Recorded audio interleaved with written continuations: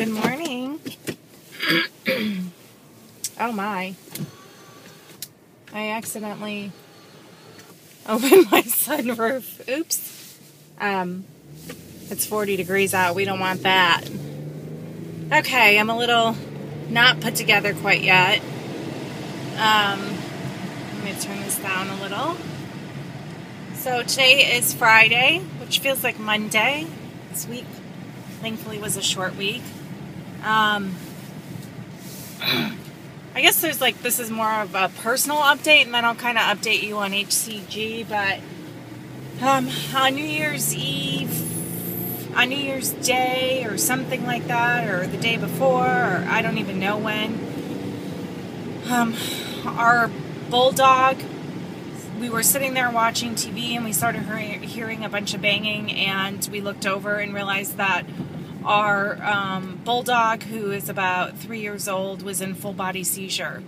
And he's never had seizures before, nor have I ever had a pet that's had seizures before, or even witnessed a person that's had seizures before. So it was very traumatizing and frightening, and it freaked me out, and I realized that I'm useless in an emergency situation, because I stood there frozen and said to my husband, "Frank, do something, do something, do something, something's wrong." Maybe if he wasn't there, I would have responded, but I just freaked out. I just stood there frozen.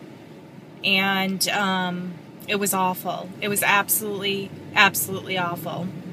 So my husband, held him and consoled him, and he finally came to, and it was probably under a minute long.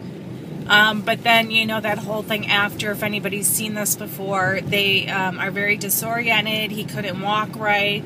His front paws kept giving out. He was drooling. He was panicking and pacing. And it was very scary. Really, really scary situation. And then he ended up having a cluster of seizures, meaning that he had two more after that, about 10 to 15 minutes after the first one. He had a, instead of a full body, it was just a head seizure. And then about 10 or 15 minutes later, he had another head seizure. So, in all three instances, he stopped breathing. And so that was really, really scary. And bulldogs, it's an English bulldog. And English bulldogs have severe respiratory issues because of their genetic design and makeup. So when something like this happens, they're even at higher risk. So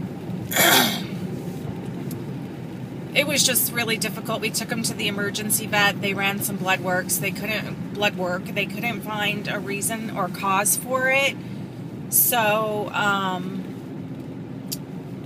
so the next steps would be to go probably get a CAT scan or something to see if it's maybe a tumor. Otherwise, they're just going to rule it as epilepsy. Seizures in English bulldogs are common. I don't know that I'm going to go get that scan to see if he has a tumor unless he has another seizure. I don't think I want to know, actually. So, and I don't know if there's anything I can do if he does have one. So, I think it's a wait and see at this point. If he has another one, we'll take him in. If he doesn't, great. Hoping he doesn't. After that, my husband started to feel sick. I started to feel sick. My sister had this awful flu bug for 5 days. I have an overactive immune system, so I don't typically get sick when other people do. And because my body felt like it was fighting something off, I thought, wow, this must be really bad, because for it to penetrate my immune system, is a sign that it's a severe illness. So, or a severe strand of the flu, But come to find out, what actually was happening with me was that I found out that I have a UTI. I've never had one in my life, so I didn't know what it felt like, but I had severe back pain. So I thought that a cold or the flu was settling in my back. That's what I thought was going on, but I've never had that before either, so I wasn't sure. All I know is I had a severe back pain that I did not think was from injury. I hadn't injured myself. I hadn't done anything, so I knew it was from something else. So I called my naturopath because I got to the point where I couldn't sleep, sit, stand, lay, or anything without being in excruciating pain. And she got me in that day, and we ran my strange tests, and it did show that I have an infection, and then also I did need some adjustments in my back. So the funny thing is when I went to her a few weeks ago and she ran all the tests which detected my ear infection, she kept asking me if I had any signs of a UTI, and I said no, and she goes, well, the test showing that you have some, maybe the beginning of some sort of infection.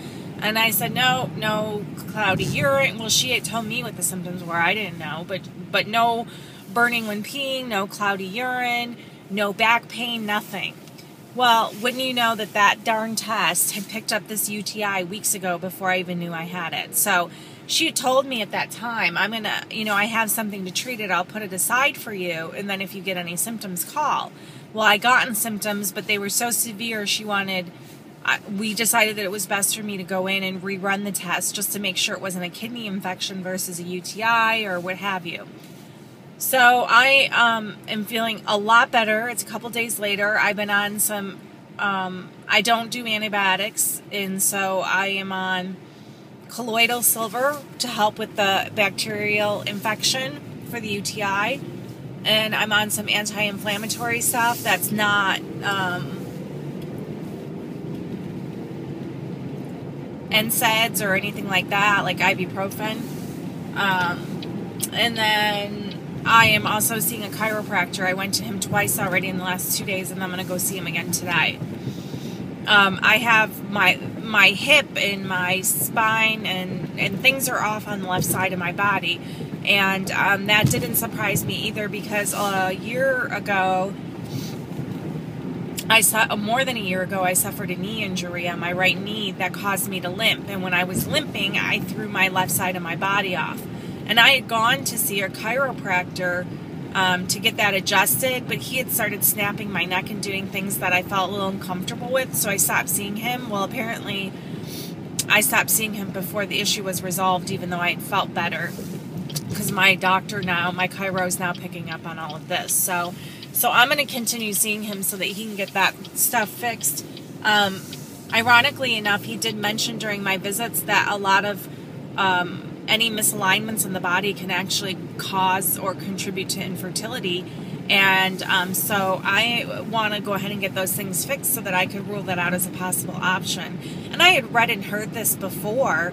Wouldn't it be crazy if all this time I couldn't have a baby because of misalignments in my body? Because he did say that is, those joints and that alignment controls your hormones, basically. And it can cause misfires there and cause issues with infertility. And I have read women who went to the chiropractor, got adjusted, they had dealt with infertility, and then all of a sudden they got pregnant. And I would just die if that was the case, I think I have other issues going on with my immune system, but who knows? So anyway, insurance covers the visits. I just pay my copay, so I might as well go ahead and just, get whatever issues I have resolved. I think it's in my best interest. So with all of that said, sorry, I'm trying to keep this vlog under 10 minutes. Now let me get to HCG. I'm starting to load today, tomorrow, and Sunday. Saturday and Sunday I'll dose. Somebody please tell me if I'm right. 250 IU while loading, and then dropping down to, I'm going to do 125 because that seems to be what everybody does, and then adjust accordingly if I feel any hunger or anything going on that I don't feel like I should be. So so that's the plan. I'll be on it as long as I'm releasing or until I meet my goal or what have you. I'm not really sure where that will be or how long that will take, but that's the plan. I was going to target load. I think I still am. I might do a little bit of mixture, but I'll definitely get a lot of good healthy fats in there, basically, is the plan. Whether it's a specific target loading or not, my goal is a lot of fat, as much healthy fat as possible. What else? I think that's it. Oh, when I mix I haven't done prescription before, so when I mix my stuff, how long do I mix for? Like a few weeks at a time? And then do I keep it in the fridge? I guess if you guys can let me know, because I haven't mixed or anything yet, and I need to watch some vlogs on that. I'm a little nervous. I mean, I've mixed before to do my infertility. I guess it would be the same. I mix a bottle and then I just draw out my dosage for the day. So if anybody has any tips or anything to tell me about as a first-time RX user, just let me know, please. And that's it. I love you guys. I'm trying to keep this short. I'm sorry. I haven't been on. You know, I have a lot going on, and on top of that, we're getting ready to put our house on the market, and we've been looking for a new house, and we're thinking about building. So I guess it's good to have a full plate, but I'm also trying to limit my time to social networking. Like, I want to contribute to this community and be of support, but I also need to make sure that I have balance in my life, and I've put a lot of time. I've been a little unbalanced, so I'm just trying to rebalance everything again. So, but I'll be here, you know, and I'll vlog, maybe not as much, and I'm not watching as many as I used to, but I'm going to try to catch up on that as well. I just want you guys to know that I love you all, and I hope you're all doing well on your VLCDs. You've all gotten off to a great start. I'm a little behind you, but I'll be joining you very soon. I'll be joining you. Monday will be my first VLCD. So, love you guys. Talk to you soon. Bye.